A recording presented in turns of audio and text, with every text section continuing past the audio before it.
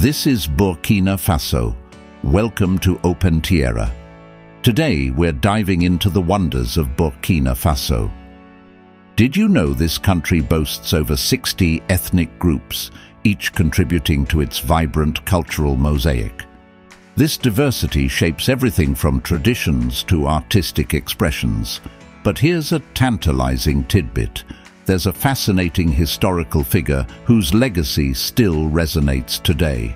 Join us and stay to the end to uncover this intriguing piece of Burkina Faso's past. Burkina Faso can be divided into three main land zones. The southwestern parts are more forested and fertile farming areas. The central plateau is covered by savanna and brush. And the northern Sahel area is dry, arid desert. The country also contains a few wildlife reserves, like the Ali and Singo reserves. While not located near the coast, Burkina Faso has two primary river networks running through its terrain. These are the Red Volta and White Volta rivers, which converge and ultimately flow into the famous Volta River in Ghana.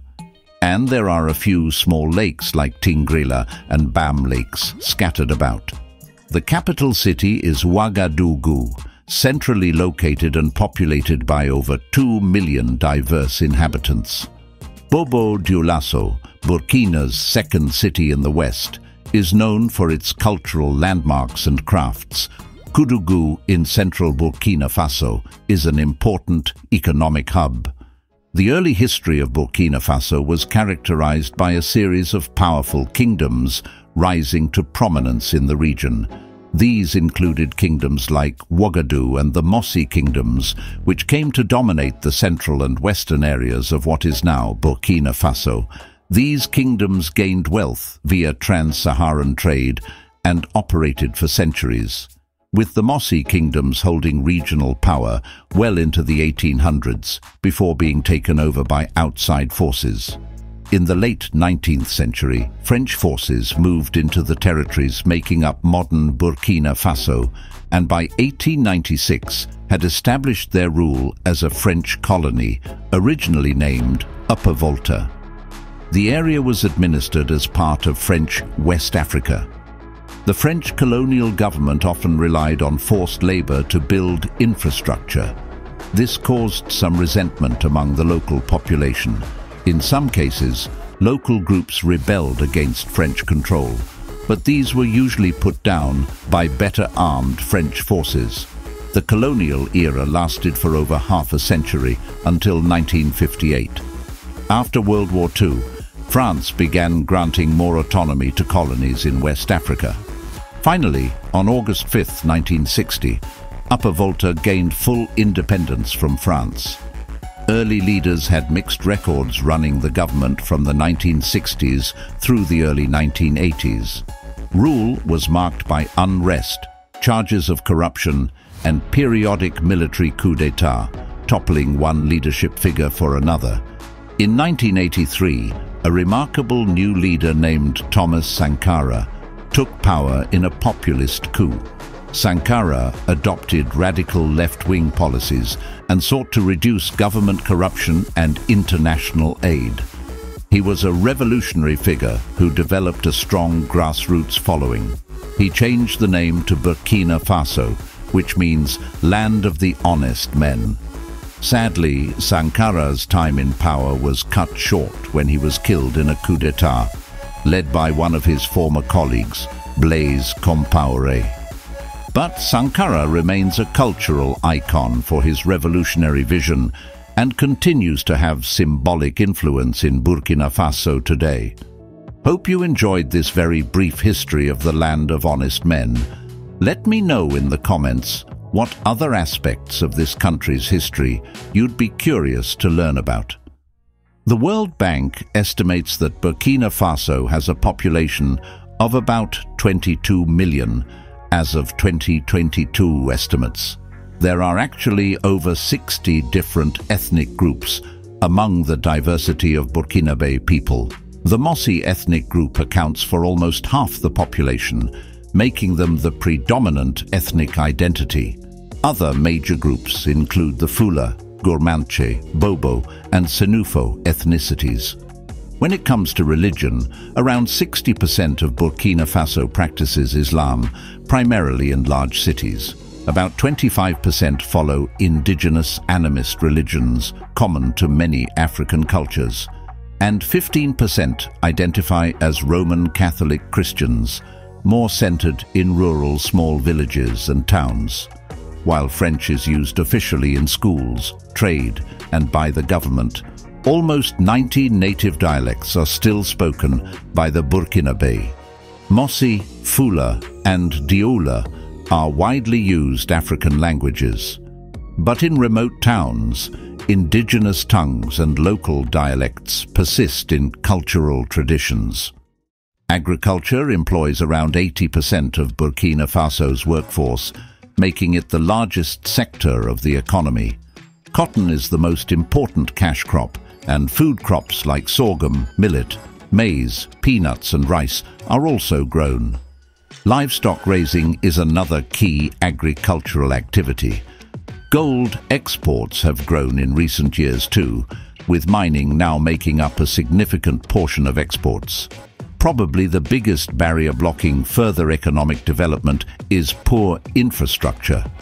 Burkina Faso is landlocked and accessibility is limited by inadequate roads, railways and communications networks. Only about a fifth of roads are actually paved. This makes transporting goods difficult and limits connectivity between rural towns and cities. Burkinabe cuisine is a delightful blend of traditional African ingredients and cooking techniques that have been passed down through generations. At the heart of Burkina Faso's cuisine are staples like millet, sorghum, maize, and peanuts. These ingredients form the base of many dishes, reflecting the country's agricultural richness. The markets here are a vibrant hub of activity, offering a dazzling array of spices, fresh fruits and vegetables that play a crucial role in Burkinabe cooking. One of Burkina Faso's signature dishes is riz gras, a flavorful rice dish cooked with tomatoes, onions and a variety of spices, often served with meat or fish. It's a true reflection of the country's culinary heritage. Mealtime in Burkina Faso is a cherished tradition, often bringing families and communities together. Sharing a meal is not just about food, it's a celebration of culture and togetherness. From poulet bicyclette, a chicken dish cooked with local herbs and spices, to fufu, a starchy side dish, Burkina Faso offers a diverse range of flavors and textures. Street food culture is vibrant here, with brochettes being a popular choice. These skewered meats, often marinated and grilled over open flames, are a delicious and convenient snack enjoyed by locals and visitors alike. Food is deeply intertwined with Burkina Faso's cultural festivities and rituals. Whether it's a wedding, a festival, or a religious ceremony, traditional dishes take center stage, adding flavor to the celebrations.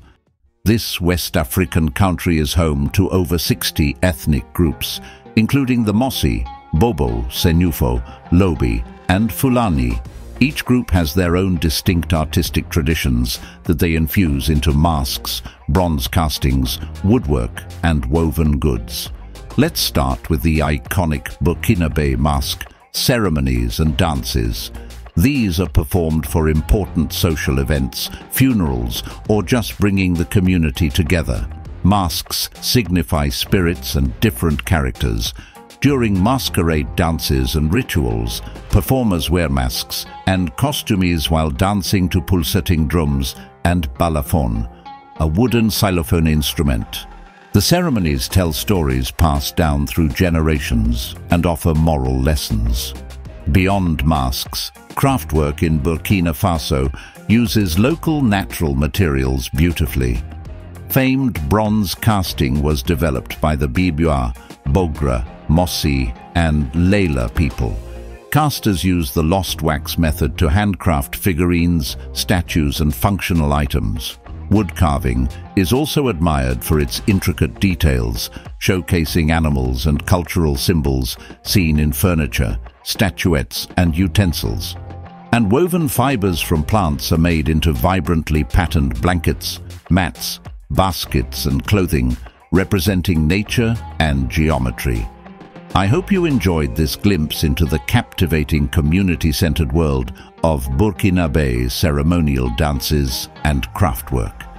Let me know in the comments what aspect you find most interesting about art and culture in Burkina Faso.